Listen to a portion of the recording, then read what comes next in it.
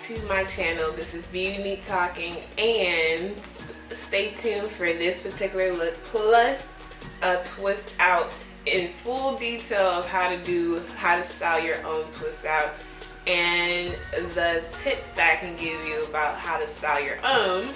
So I really hope you like this look. So stay tuned and just keep watching. Bye.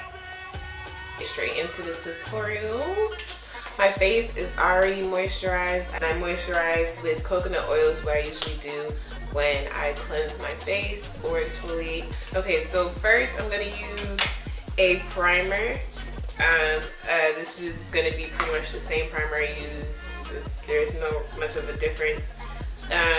Do note, from season to season your skin may change, as it can switch skin types, or if you're a combination skin, one of those skin types will stand out more than the other. So don't be afraid of that. It's just the seasons, that's what happens. NYX Pore Filler, and I keep this in like on my cheeks. If you don't have issues with pores like myself, a little bit goes a long way. And it's like a silicone feeling, very good, very effective, but it is not a primer, okay? So don't use this alone. Then I'm using Smashbox Photo Finish Foundation Primer. This is amazing if you like taking pictures, or you like a good primer, you're not too oily.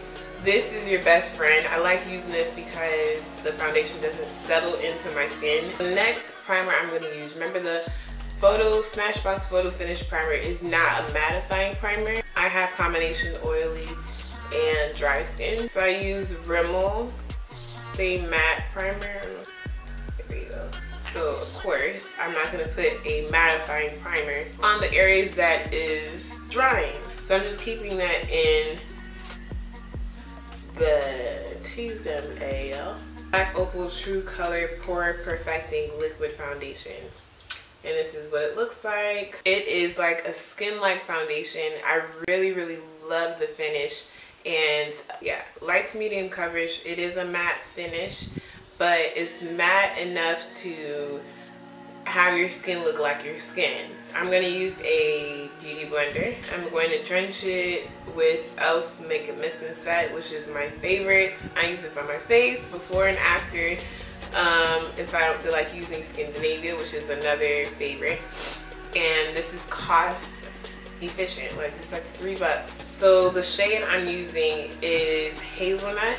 It is yellow orange enough to cancel any darkness that I have, as it should. Yeah. But I'm gonna leave it skin-like, so if it shows through, it shows through. Meg is too light. You can always use foundation as a concealer. That has great coverage. So that's what I'm gonna do.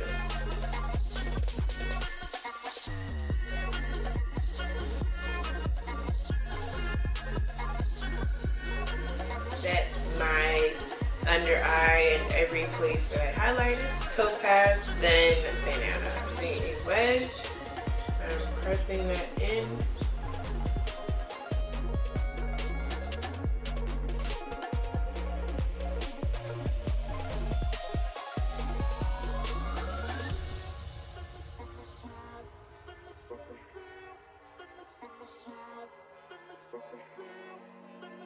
Per usual, MAC Dark Deep.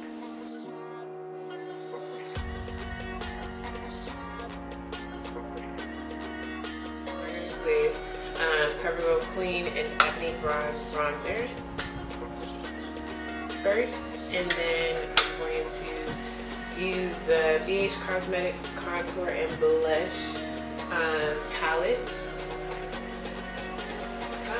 And these are the colors. I'm going to use this brown right there.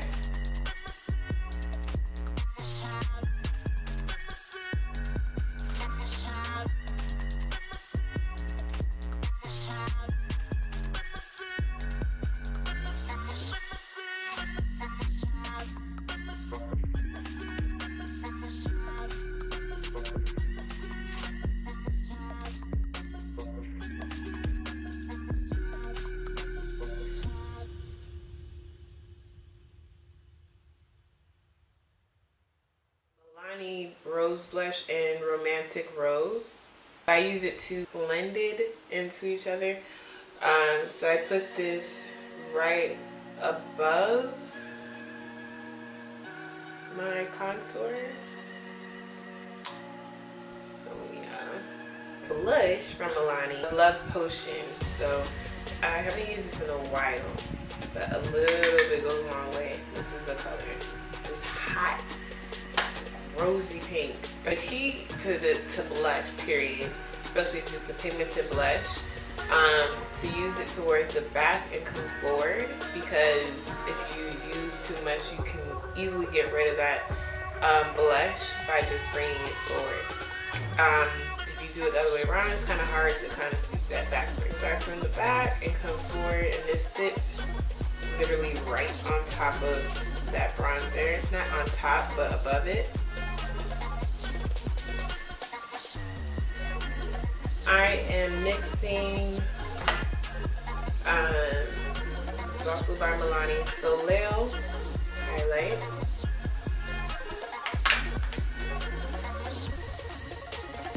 With Ruby Kisses All Over Glow bronzer highlight in Flesh Glow. And this goes right above the blush.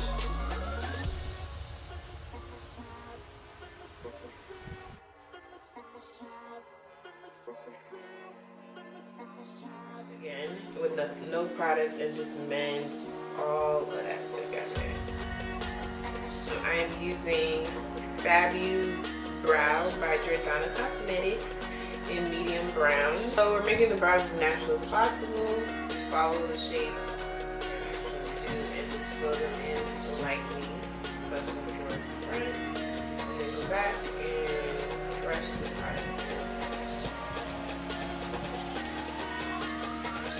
We're going onto the eyes. We're using the NYX eyeshadow base. This color is Skin Tone.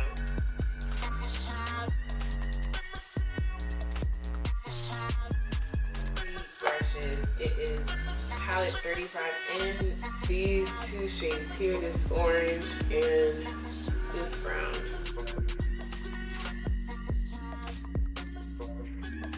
Shade here. And we're going to blend it in with a little bit of this pink here.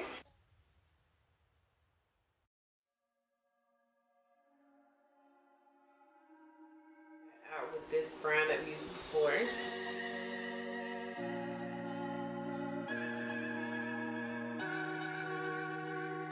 Right here.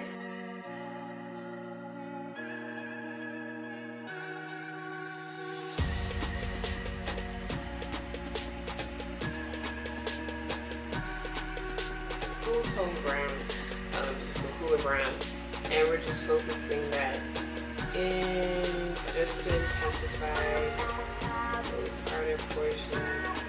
Really defines the eye a little bit more, as you can see. I'm going to blend out gray kind of brown color.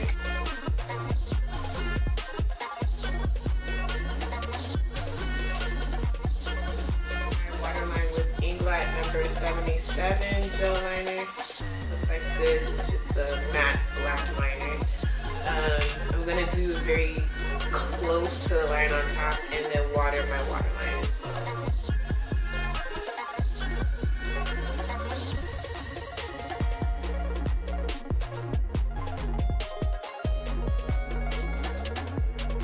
I'm going to smudge out my liner with a black liner. Very easy. Just smudge it. The word, and then I'm gonna have mascara and my lashes on, so I'll be right back for the finished look. This is pretty much the completed eye.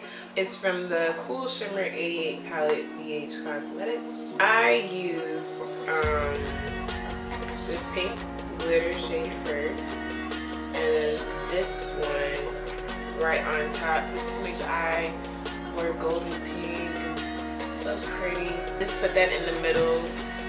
I wet the brush, and now I'm going to use that same like golden shimmer. I'm going to put that in my brow bone area here.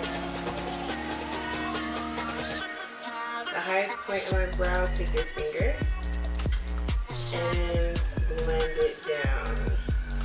The lashes that I have is I mixed Homage from Royal Crown Lashes, which is my favorite, and the number 11 Kiss lashes. They look like dramatic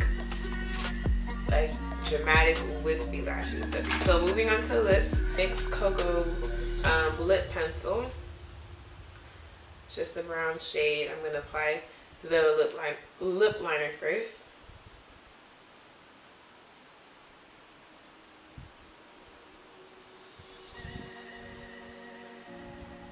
I'm gonna wear Milani Matte Naked. It's so pretty, like one of my favorite nudes. And then on top, I'm putting this NYX Soft Matte Lip Cream in Dhabi.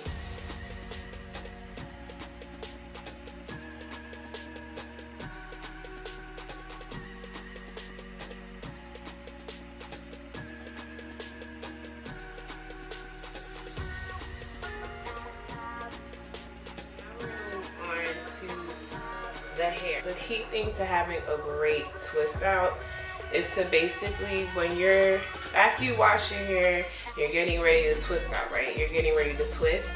You want to make sure you're either following your natural part or picking the side that best looks best on you. So for me, my side would be, this side looks best on me, so my hair is going to fall this way. What you're going to do is twist all over, right? Twist in a direction that you want to showcase your style. So I parted it here and I twist in this direction all over, as you can see. So I unraveled my twist once. There's a bunch of videos and I'll link the video I have for a twist out. It's a really old video. I'm going to show you in the front here. You want to unravel the twist more than once. When you unravel the twist once, this is how it looks like. Obviously, it's not voluptuous, it's not huge, it's not cute. I have one strand already. Let's say this was my cousin, and I twisted this together. You're gonna take that one of those strands and you're gonna unravel it, right? And then you're gonna take the other strand and unravel that one. Now you want to be careful that you're not pulling or frizzing up your hair. You want to keep the definition as best as possible, right? And then when you're done unraveling that to the best of what you like, you're going to take your fingers, the tips of your fingers, and you're going to rake it up. So it's going to start sticking out in the direction that you want your hair to be.